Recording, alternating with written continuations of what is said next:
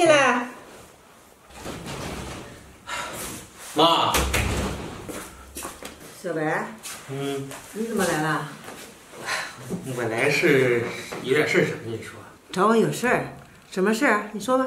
妈，是这样的，我谈了一个女朋友。真的吗，儿子？真有谈女朋友啦？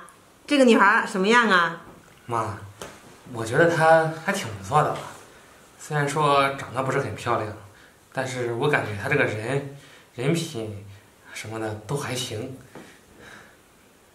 哦，还行啊。那你打算什么时候带过来让我看看呀？妈，我正是想跟你说这个事儿呢。你看你什么时候有时间，我把她领过来，你们俩见一下。啊，行。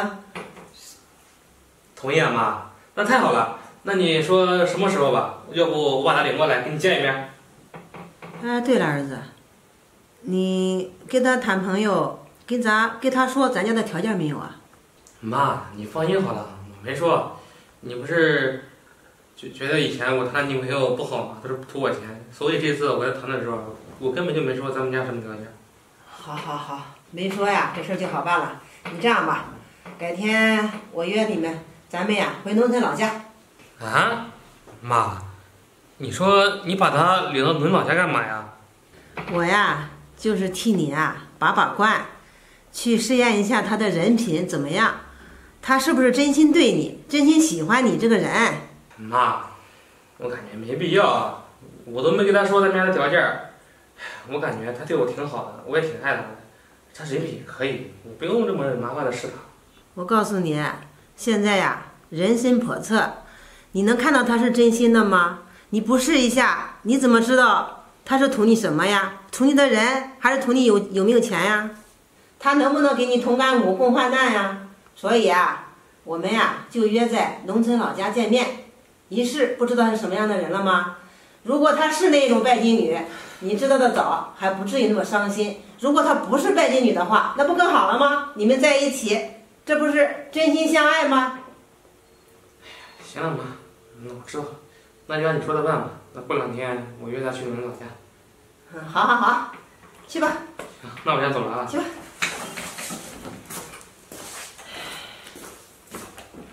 大美走了，前面就到我们家了。小白，你家就在这边住啊？是啊，怎么了？这也太破了！你瞅瞅这路，脏死了，全是泥。是，你过几年就修了。行了，大美，咱们赶紧走吧。什么呀？破！大美，这里就是我家了。走吧，我妈在家等着我们呢。走。你家怎么那么破呀？妈，你别弄了，大美来了。你回来了？来，快出来！来了，这就是你说的女朋友是吧？妈，这就是大美，大美，这是我妈。阿姨好。啊，你好。行了，妈，你别干了，走，咱们坐上说去。好，行。哎，走，走，进屋吧。小白，阿姨，我觉得咱们还是在这外面说吧，不用进屋了。那行吧，那坐这儿说吧。这条件有点差，没什么坐的，你就坐这儿。哎，你坐这儿吧，坐这儿吧，姑娘。阿姨，您坐吧，你坐。哎，我坐。啊，姑娘，你看我们家的条件呀，就这样。哎，姑娘，真是有点不好意思啊。阿姨，你们这条件也太差了。你说我要是跟小白结婚的话，我们总不能住在这儿吧？大美，这我们家条件就这样。你要是实在不行，等咱们结婚的时候，我让我妈把这个房子给翻盖一下，然后把地里的这杂草给除，还是能住人的。